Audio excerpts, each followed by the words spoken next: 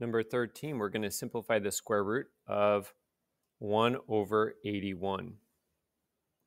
So this is asking the question, what two fractions that are identical when multiplied equal 1 over 81? Well, 1 is a perfect square, and 81 is a perfect square, which means that 1/9 times 1/9 is 1/81st.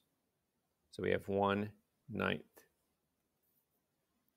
Another way to think about this that's worth noting is that we established that we could square root the top and bottom on their own.